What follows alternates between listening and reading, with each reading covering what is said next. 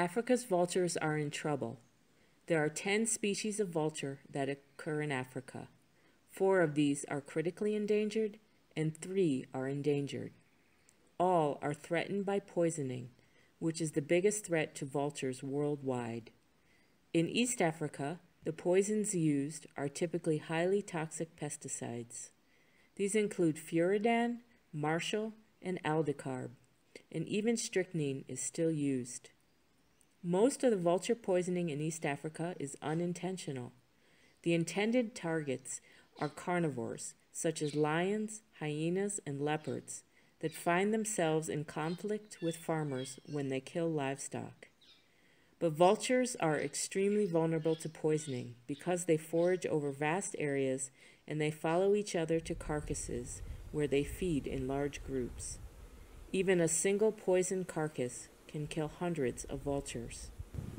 Until the recent development of lightweight tracking devices, we had little idea how far vultures were moving.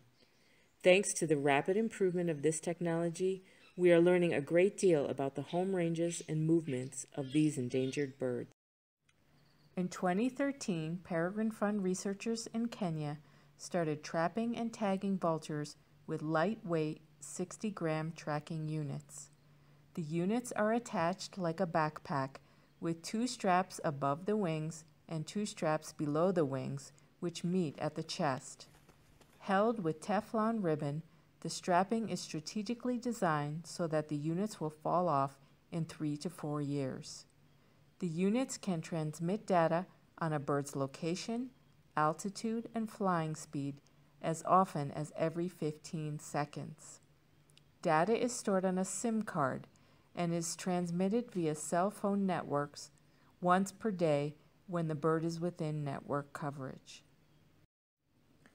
We have learned a tremendous amount from the movements of these long-lived and well-traveled birds.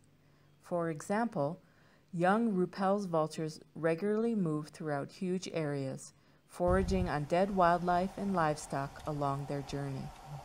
One individual that we tagged in central Kenya flew to Chad in Central Africa, a round-trip journey that occurred over 6 months and covered in excess of 7,400 kilometers. Currently, we are tracking 17 vultures throughout northern Kenya that also move into South Sudan and southern Ethiopia.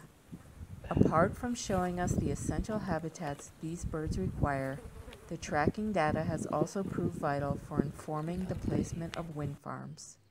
Vultures, other large birds, and bats are at particularly high risk of collision with spinning turbine blades. Data from the tracking units informs us of where and when the birds are flying at heights where collision with turbines is likely.